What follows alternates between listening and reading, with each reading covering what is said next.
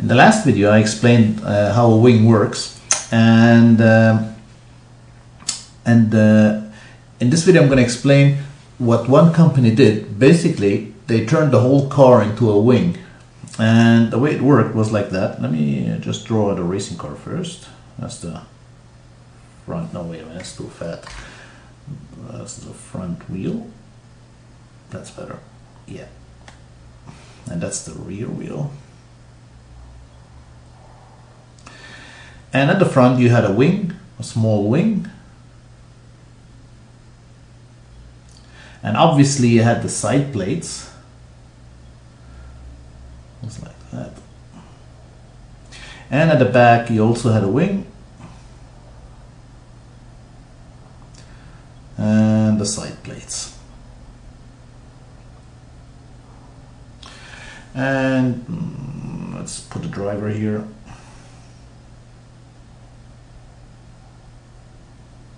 There's the driver and cockpit. There you go. I should do it. Rollover bar, and here we go. Now, basically, wings came at the end of the 60s. In 68 they started to turn up, or end of 67 they started to turn up in Formula 1 cars. And after some obscene wings which went really high and stuff like that, things stabilized in 70, and basically the cars had wings at the back, a small wing at the front, and that's about it. And then a company called Lotus came up with an idea, and basically what they did, they said, why not have this section here also act as a wing? And what they did, the bottom profile of the car was not flat as in most cars, but was actually a wing profile. It went like that and up. So basically, when the car was racing, air would go through the bottom of the car and go up here, and basically the car as a whole would act as a wing. And that generated massive downforce. Not only was downforce created here and here, but also here. The whole car was generating massive downforce. And that gave them an enormous advantage against their competitors. And that thing emerged in 1977, and that was the Lotus 78. And they nearly won the championship, but they had a lot of unreliability problems with the engines and stuff like that. But then they topped that in the following year, in 1978, with the Lotus 79. And basically, that first of all, that Lotus 78 was basically a wing car. A wing car. Yeah, it just had a massive inverted wing, and that was generating the downforce. What they did with the Lotus 79, which was the next car, Lotus 79, that was in 1978, and they won that championship with Mario Andretti. They created what's termed a ground effects car. And what's the difference? Well, let me just scroll down a bit. With a wing car, it's just that you just have the whole car is just one big inverted wing, just as like showed it up here, and it was generating downforce just like any wing. With a ground effects car, and there's the ground. Let me roll down further, so I have some space. With a ground effects car,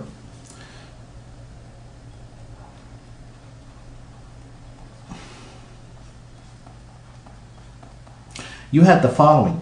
You had the wing, and you had the ground.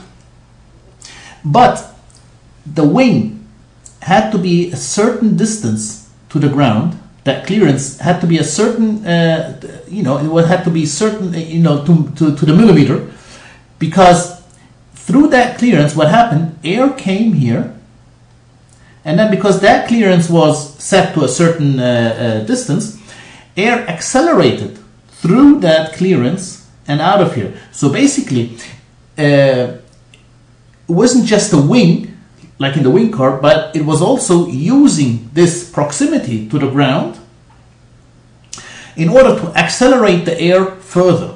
So the air was going way faster here than in the older wing car, and that gave the ground effects car a bigger advantage than the normal wing car. You know, a normal wing car, it didn't use that clearance to the ground at all, or maybe to a lesser extent than this one, but this one used the clearance very much so, and this air acceleration through this, what this generated was what was called the Venturi effect.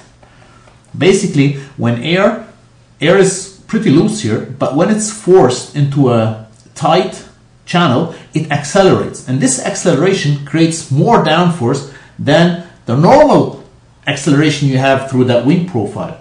And that's why ground effect cars were then all the norm from 1978, when Lotus initiated, till 1982.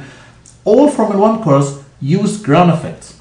They basically used this Venturi effect at the bottom here, accelerating the air, which was pressing the whole car down. And the way these cars looked, I'm just going to try and get it in 3D.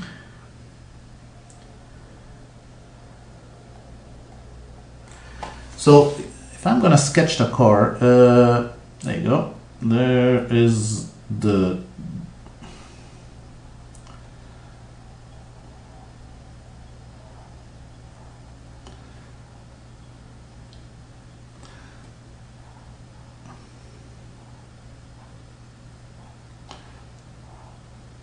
that's where the driver sits. That's a cockpit. I'm just going to draw the driver as well. There you go. And I'm just gonna, and then you've got the engine here. There's the engine. And you've got the tires here. It's the rear tire, front tire, and so on, front tire, and rear tire. And the way ground effects was produced, they had these side pods.